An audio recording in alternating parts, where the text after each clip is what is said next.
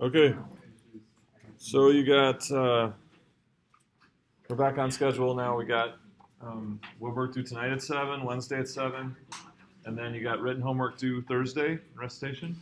I posted that yesterday. And I think, so, and then I think we're going to start, attendance is down a little bit in recitation, so we're going to start having quizzes in recitation. So the first quiz will be this Thursday, and it'll be on the written homework. So something from the written homework, you have like a 10-minute quiz at the beginning that relates to the written homework, okay? All right, so just want to recap from last time. We were bringing the ring, you know, Sam and Frodo were bringing the ring to the fires of Mordor. And they needed to make this journey here from this point to this point to throw the ring in the eternal fire. And we said Sam was going to carry Frodo on this path, and we wanted to find out how much work he was going to do that. Could he make it? Could they make it? Our heroes, right? So did Sam have enough in him to do that amount of work? So the first thing we said was, how in the world are we going to parameterize this path in order to find that amount of that line integral from point A to point B? What was the first thing we did? Yes, and why could we do that?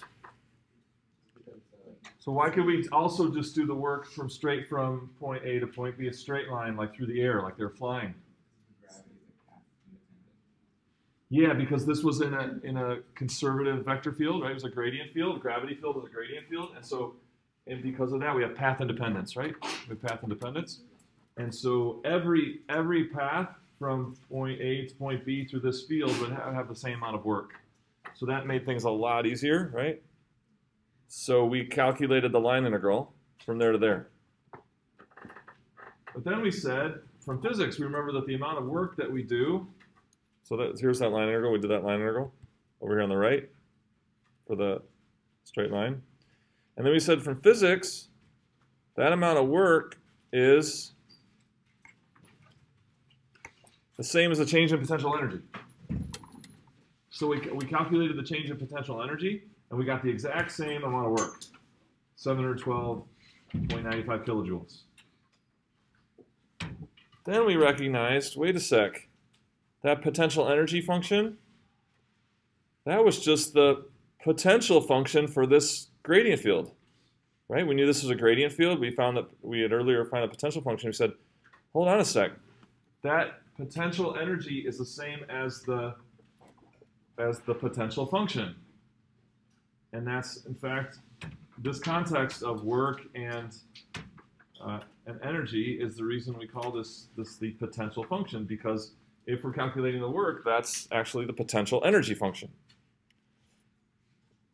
And from that, we said, so that line integral then, yes, it's the difference of potential energy, but therefore it's the difference of the potential function, right? Because this is potential energy final minus potential energy initial, and that we recognized was just like our fundamental theorem from Calc 1, but this is the fundamental theorem of line integrals, right? Right, where this vector field is something of the derivative of little f, right? It's like a rate of change function. That gradient field is expressing the rate of change of our surface f, or of our, sorry, I should say of our this is in the potential function, right? Okay, so that's where we left off. So that all being said, I'm going to have an example here. Let's look at this. So I'm back here. This is my field This is my vector field. 1 comma y.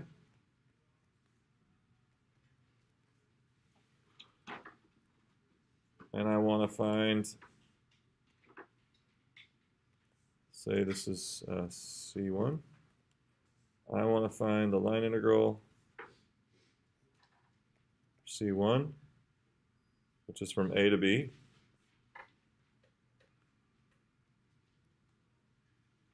Of f dot dr.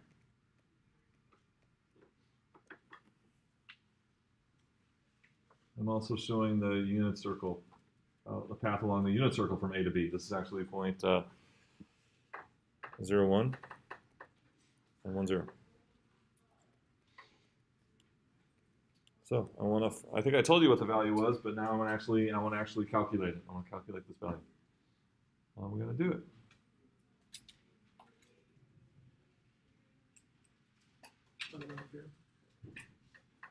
Use the fundamental theorem. Can I use the fundamental theorem of line integrals? Why can't I? Do I have this conservative field? If I have a conservative field, it's a gradient field. It means that there is some function f such that f is what? The gradient of f, right? And I can use that little f, what we call the potential function, and if we find the difference in potential, that will be the same as the line integral along C1. So good. So I was thinking maybe someone would say, oh, let's just do the straight line path because that's the easiest path. And that's true. You could do that. So you could come up with, what's the line? This is a 1 minus x. And you could actually calculate this line integral along 1 minus x. It would be a lot easier than this, whatever this curve is for C1. And that'll do it. But the best thing to do would be to actually find the potential function and find the difference in potential. Okay, so let's do it. So what is f then? So this is what? This is f kind of like at B minus f at A. All right, and so we need f. So what is f xy?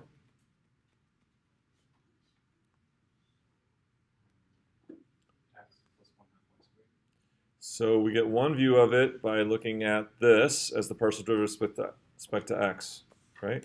So if f of x is equal to 1, our first view of f is x plus some function of y plus some constant. And then the partial derivative of y being y gives us a second view of f, right? These are not two different functions that we're going to like add together, right? They're the same function. We get two different perspectives, one from each of the partial derivatives. All right, so this one is? Yeah, we're going to have 1/2 y squared plus some function of x plus a constant. So then the question is, if this is a gradient field, we should be able to resolve these as the same function, right? These are just two perspectives on the same function. We're not adding them together. They need to be the same function. Can they be the same function? Yeah. Sure. Here x and this h of x are a match. Here y and this g of y are a match. We're good, right? So f is x plus 1/2 y squared plus any constant. And so we can use that now to calculate. So we've got that. So this our function is x plus 1/2 y squared plus any constant. And so then the line integral is equal to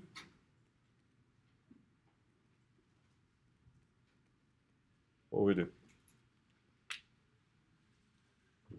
Value function when x is 1, y is 0. Right. Minus the point a, the type function when 0, 1. That's right. So now we're gonna we said we can use the potential function, evaluate at the final point minus the initial point. So at the final point, what do we got? 1 plus 0 plus c. Is that f of b? Minus 1/2 plus 0 plus c equals?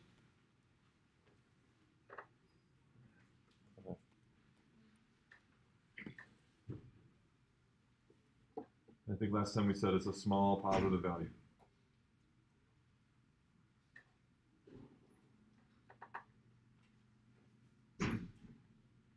So if we were to do out the line integral the long way, we ought to get 1/2.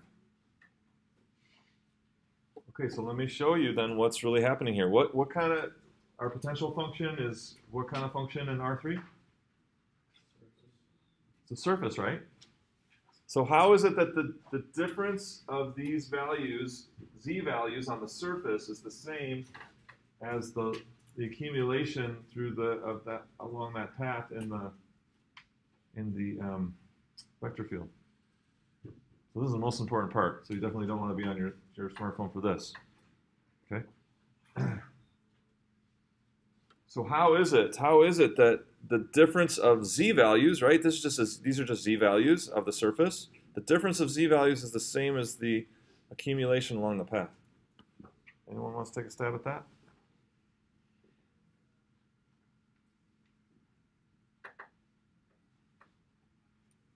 So it goes back to what this is right here. What is our vector field? What is that thing? Gradient field. And what is a gradient field? What are gradient vectors? What are those?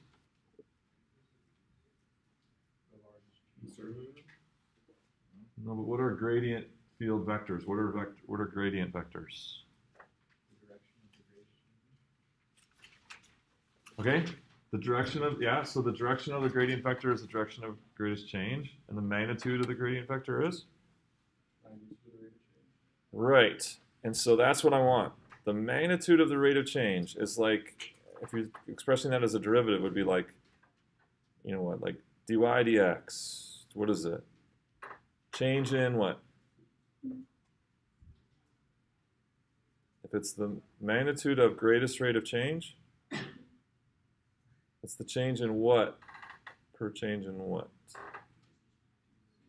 dz, right?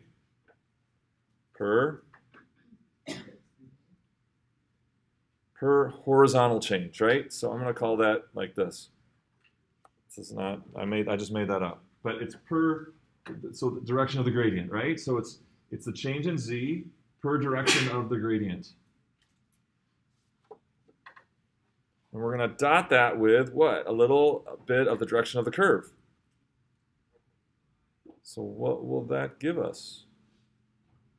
So the dot product will then be as much as they're in the same direction. So as much of this as in the direction of the curve. But what will that calculate then? A little, right? A little change in z. Right? It'll be a little change in z in the direction of the curve. Because it's the rate of change. And then what are we going to do? We're going to accumulate all those little changes in z. And so we'll get the whole change in z, right? We'll get the whole change in z starting from point A to point B, which is what this is. Final value of z minus initial value of z will be the accumulation of all the little changes in z along the path. Pretty cool. It's better than you think. Watch.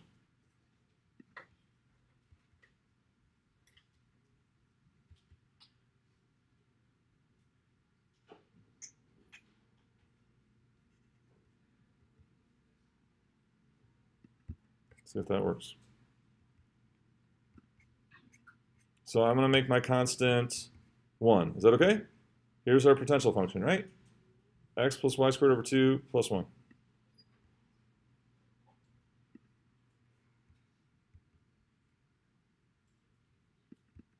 So as we walk this path, we can get the change of potential energy in two ways. We can accumulate little changes in potential energy by looking at the vectors in R3. And those vectors are going to give us what? The amount of change in z for a little change along the path.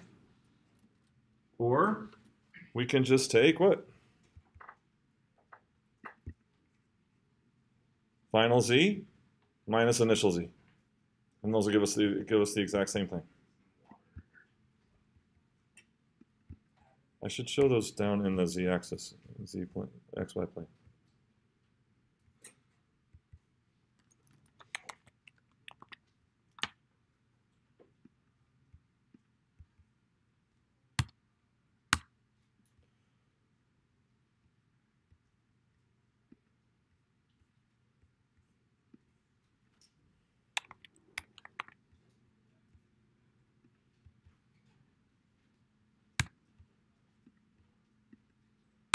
There we go. So the accumulation of changes in z given by the gradient vectors, right? Because gradient is the rate of change of z with respect to horizontal. Or just take what? Just take the height of that minus the height of that. So that's kind of what's happening with the fundamental theorem. All right, any questions on that?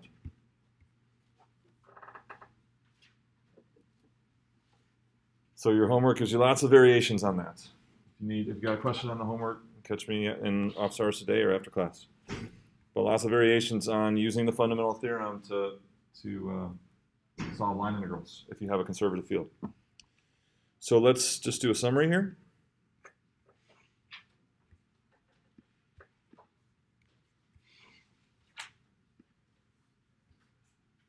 So we've learned lots of things about conservative fields.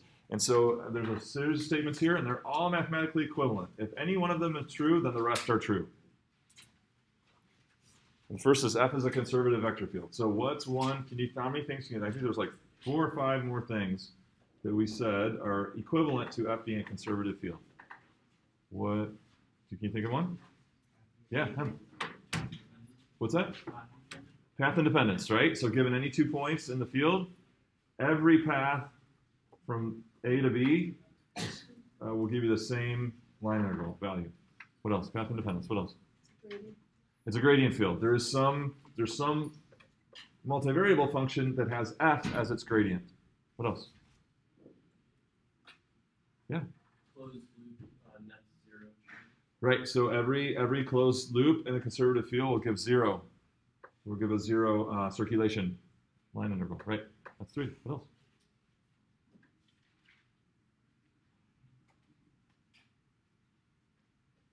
What have we talked about most of class today?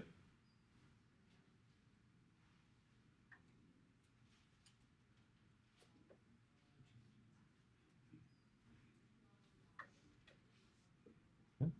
The fundamental theorem holds, right? The fundamental theorem of line integrals will hold in a conservative vector field. There's one more we learned last time.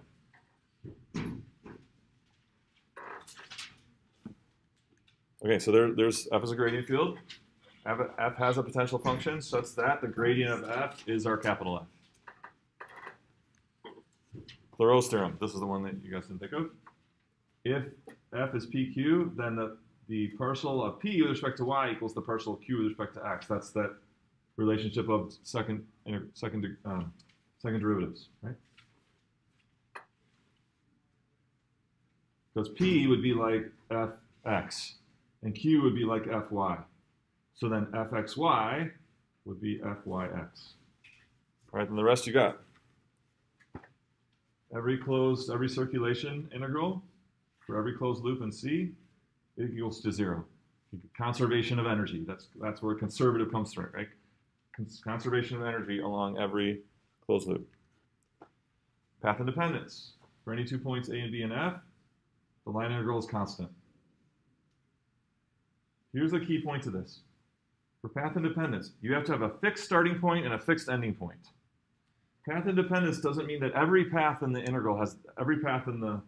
field has the same line integral. It's given a starting point and an ending point that doesn't change. Every path from A to B is the same line integral. Change the start and ending point, that's going to be a different value, okay, for the line integral. And then the fundamental theorem holds. If C is a path from A to B, then the line integral is the difference in the potential function.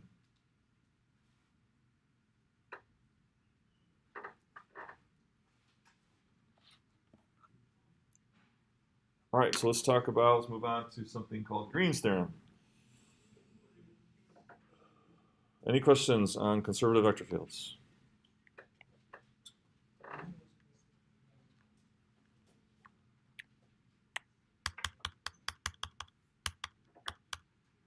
Where's Greenstone?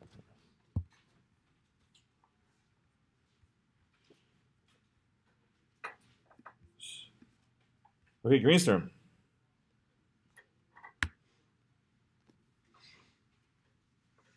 Okay, so make sure your brain is on. You're not just copying down words, okay? Suppose that C is a simple closed curve, and that just means it doesn't cross itself, and it makes a loop, goes back to where it started, okay? And then that will create a region D. And it's oriented so that the region is on the left as we traverse the curve. So we can walk it two ways. We can walk around two ways. We're going to call positive orientation the way that if you walked around, D would be to your left. So if we just think of something simple like the unit circle, would that be clockwise or counterclockwise along the unit circle? Counterclockwise would be the positive orientation, because as you walk around, D would be to your left. Okay, and then we have a vector field, F, P, Q. Smooth means there's no cusps. It's like the first derivative is continuous, defined everywhere, okay? So then if you have all those conditions, then this is true. And I could do, that's a circulation in there. We can make a little circle in there.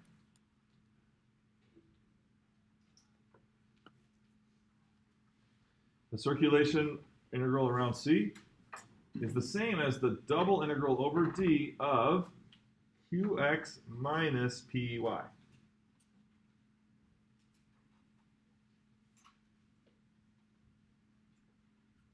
So the first thing I want to tell you about this is that this is another version of the fundamental theorem.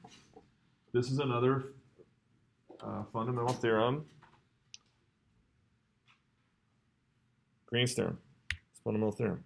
So, but this one is a little harder to see than the fundamental theorem of line integrals was like kind of a direct analogy to our original fundamental theorem. So here's our Calc 1 fundamental theorem. But this one's a little more elusive, but it still has all the same traits. So what do you notice? So the first question is, if we want to match up sides here, do the left sides match up and the right sides match up? Or would you match across? Looking at this, Green's theorem. Would you match? Do they match up like across, like an X, or do they match up left, left, right, right? What do you think? Left, left, right. I've heard both.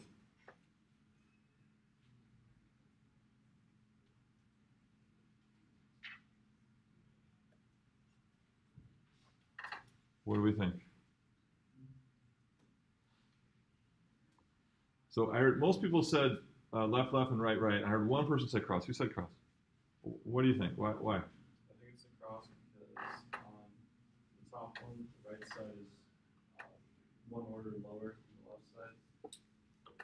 So that one would be that one would match up with the left side and the bottom, which is one order lower than the right side.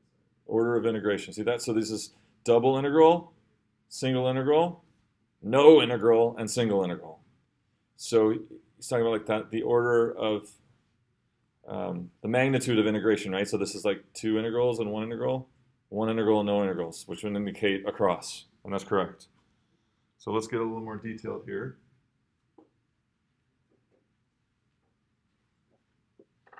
So what do we say that in the fundamental theorem, the original fundamental theorem, looking down at the left, that's the accumulation of many bits of a quantity, right? We accumulate bit by bit, and that's analogous to this double integral. We're going to accumulate bit by bit over D, right? We're going to accumulate all these little dA over all these little dAs. Just like we accumulated bit by bit along some function, some rate function. Okay, and each, we accumulate those quantities, each is calculated by rate times the change in independent. So notice, this is the rate of change of F. And notice, Qx, Py, those are This is something of a rate of change, something of a derivative of f, which is pq.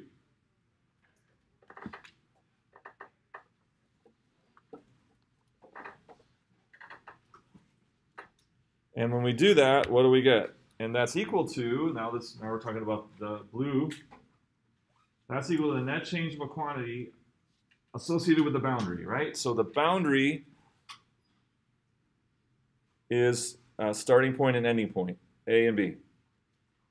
So there's a net change from A to B, and we can calculate that just as the final value of the quantity minus the initial. So what is that like? If we accumulate every little bits in D, then the boundary of D is C. So it's like so the net change around C is going to be the same as something to do with the accumulation of all the little bits inside D.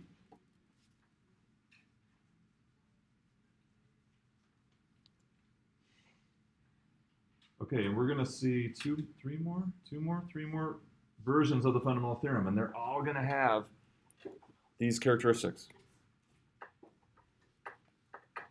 The accumulations of many bits of a quantity, that's kind of what we think of as the integral, or the highest order of integral.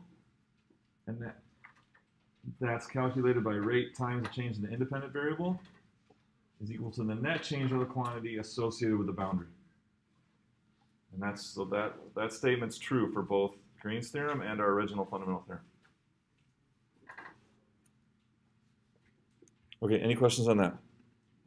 So whenever we come to a new fundamental theorem, we always want to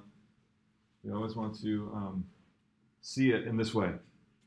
Identify what are we accumulating? Where's the rate of change? Where's the boundary? How is it that this accumulation bits of change using the rate is equal to the net change at the boundary? It's always that.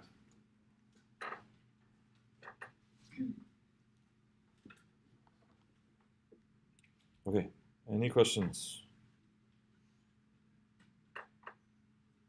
Okay, so this slide kind of, that's too fast. Okay, so here's C and D, and we're going to chop it up into little dAs, okay? And so both sides of Green's theorem are this. Are summing up little circulation integrals for every dA.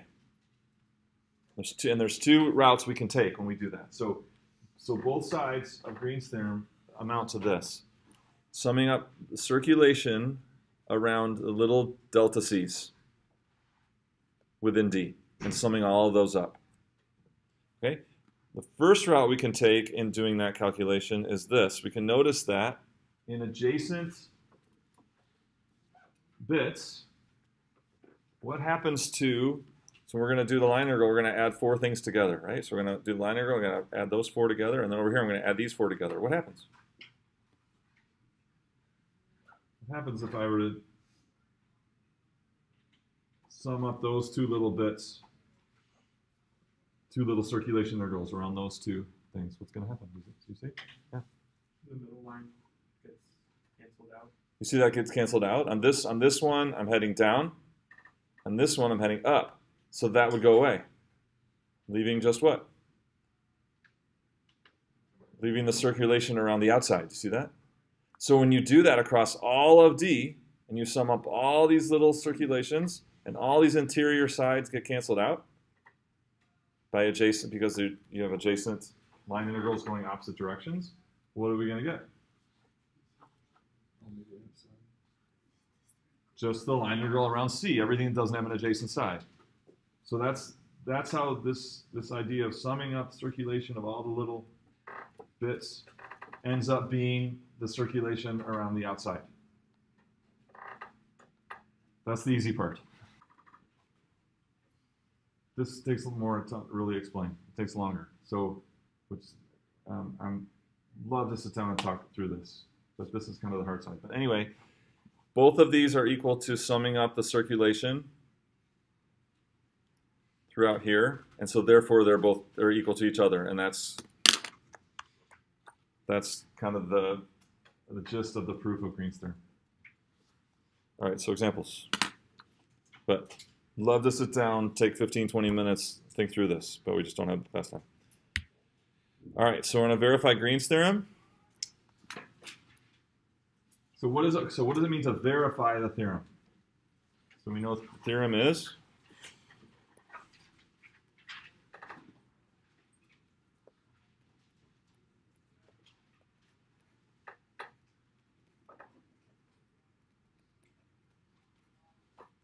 So here's the theorem. What does it mean to verify that? Verify. To show that it's true. What would that mean for solving this problem? Verify a theorem. He said solve it both ways and see if they're equal. Yeah, that's what verifying a theorem means. It means you got to do both, right? It's like two problems in one. You got to do both sides and show that they're equal. So our C is a triangle traversed from 0, 0 to 2, 0. So we'll call it like C1. Then up to 2, 4. Call that C2. And then back down to 0, 0. So there's our region. So that's our C, simple closed curve. Here's D, the region inside. And so what does that mean for doing the line integral? We got to do 3 line integrals, but they're all straight line segments. That makes them easy, especially since 2 of them are, one's horizontal, one's vertical. So we can see one. And so how do we do a line integral? We need to parameterize the curve.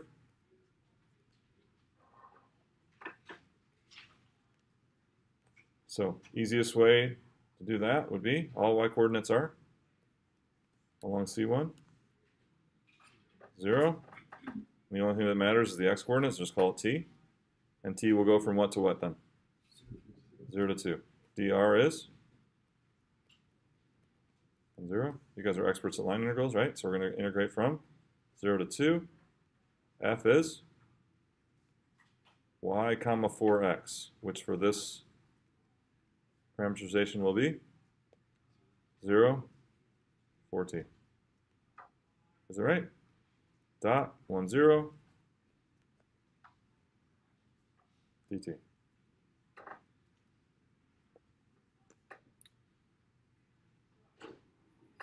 that 0?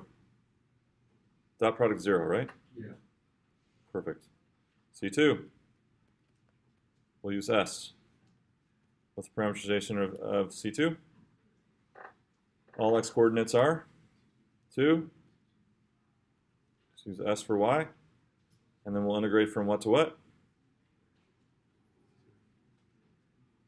0 to 4. So we do, this is 2. dr2 is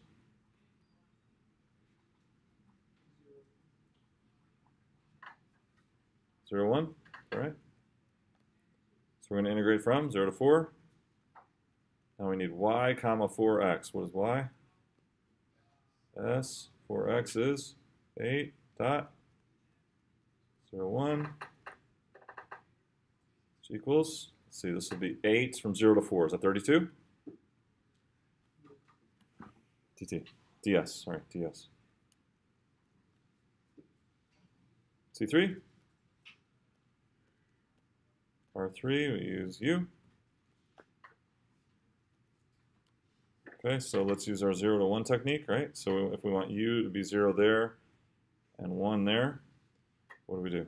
Start at 2, 4, and then add the changes.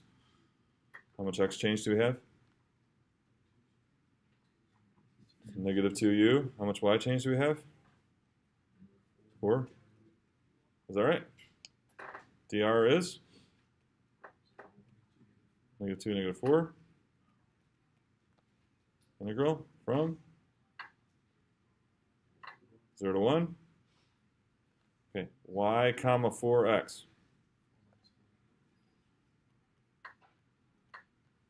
4x is going to be 8 minus 8u, is that right? Check my math. Should it not be 0 to 1? Probably. What's that? Should that be 0 to 1 dr? Here? That's what I wrote. Oh, okay. And then minus 2. Where am I? Minus 4. So this one's a little more complicated. What do we get? Minus 8, minus 32. Is that minus 40? And 8u and plus 40u. Check my math.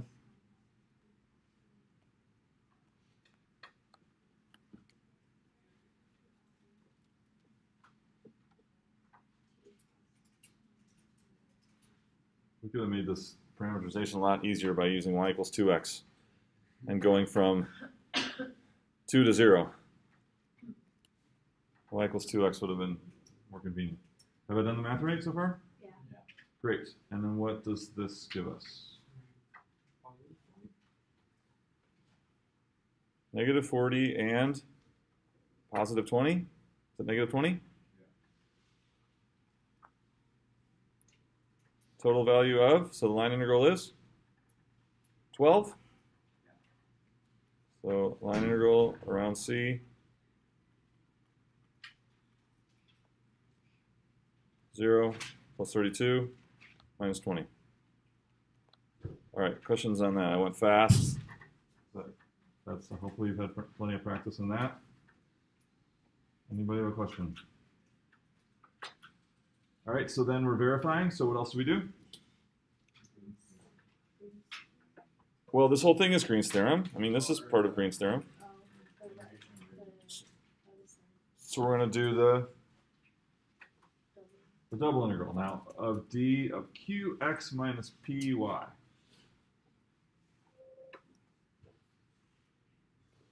Hopefully I have enough room here so I don't have to erase everything. So qx minus py, so let's do that first. What is qx minus py?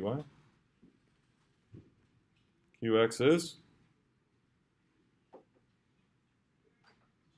4, minus 1 is 3. So so we're going to do the double integral of 3. And so we're going to brush away the cobwebs here and do our double integral. That wasn't that long ago. How are we going to do the double integral over d? So, does it matter type 1 or type 2? Let's just do type 1. It's more familiar. And this is, we know this is line y equals 2x. So type 1 is what? Bottom to top, left to right. So bottom to top will be 0 to 2x. And those from this first one is at 0, the last one's at x equals 2. And that's going to be dy dx. Is it 12? Yeah.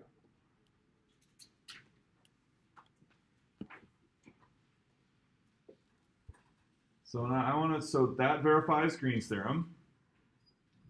But I want to look at this double integral. Any questions? Yeah, please. Really fast. Where you getting QX? What's that?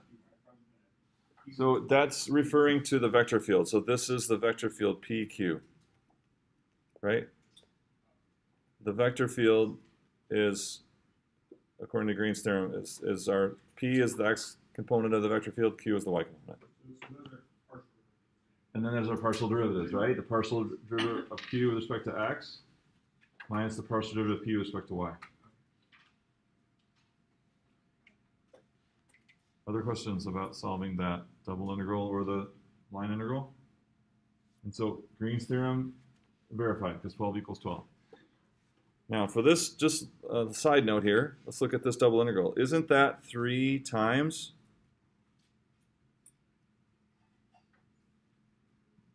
the integral of 1 dy dx?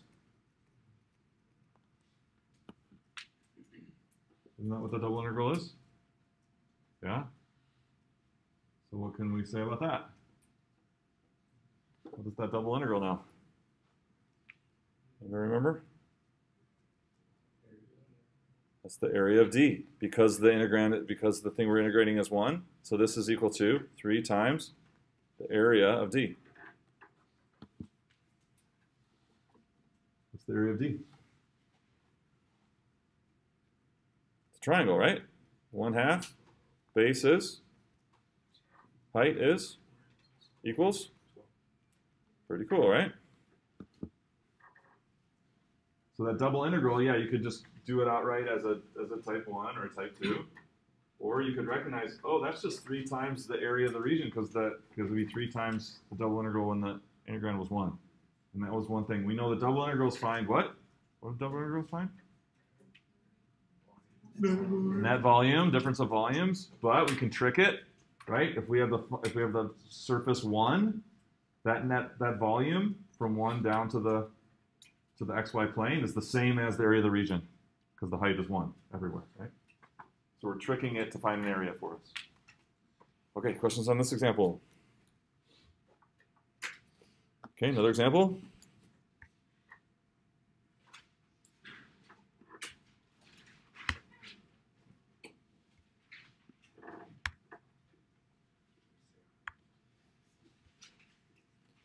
Find the circulation line integral. So I want to know what the circulation is if it's the simple closed path shown through the vector field 1, x.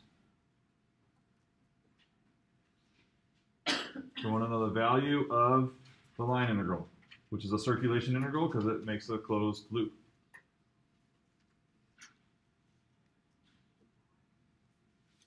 So we got to parameterize the 3 paths, right? And do 3 line integrals. Do this. So we're going to do C1, parameterize that little parabola there, parameterize that line, add them all up, right? Double integral of what?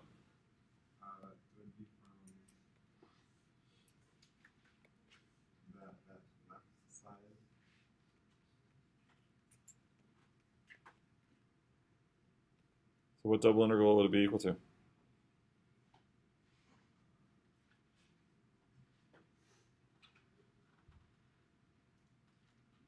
What's the region?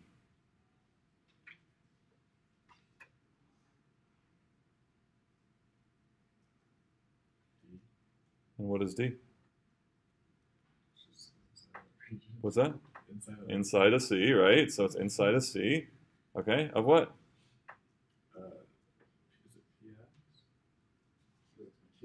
Qx minus Py.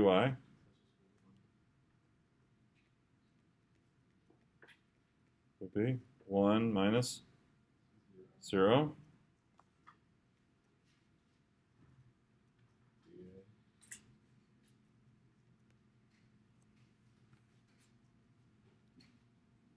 Which is equal to what?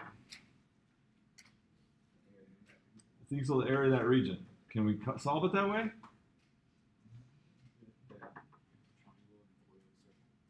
Circle? Y equals x squared? Is that circle? Yeah, we got a parabola on the edge there. So we don't have a quick and easy geometry formula to get this thing because this is parabolic. So we're going to have to do the double integral. So how are we going to do this double integral?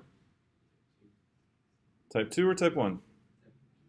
Do type 2 because then we only need 1, right? Type 1 has 2 bottoms.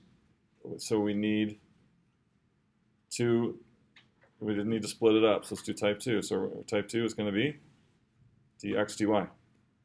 And x goes from negative y to square root of y. And then all those start at y equals 0 up to 1. How about that compared to doing that line integral? It's a lot better. Yeah, it's a lot better. Yeah, it's a lot better. Yeah. The line integral, right, we have to parameterize 3 curves, do 3 separate line integrals, and add the values together, or we can just do this. And so what is this? It's going to be 0 to 1, square root of y plus y. Is that right?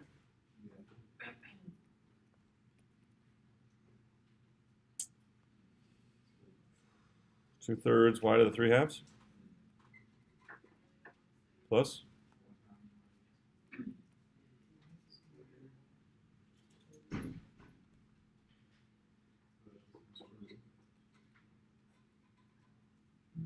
do the math right? So plus y is minus a minus y, right? And so I think this is what's 2/3 plus 1/2? 7/6?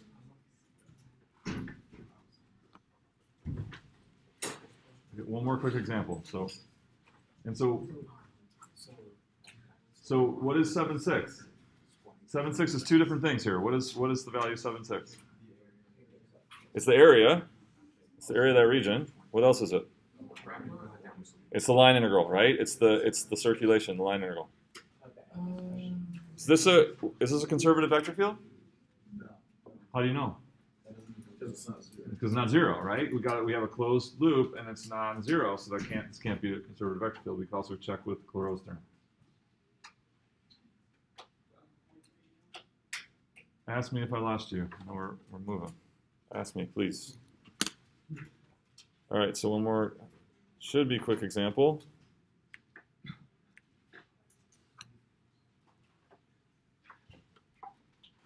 So here's the vector field, 5x to the fourth plus y squared, comma 2yx, and I have a slanted ellipse. It does go through a 1, 0, negative 1, 0, and 0.5, and negative 0, negative 0.5, so that, I guess maybe that would help a little bit. So what are we going to do here? You want to do the line integral around the slanted ellipse, x squared plus 3xy plus 4y squared equals 1? Yes. Oh. You're a brave soul.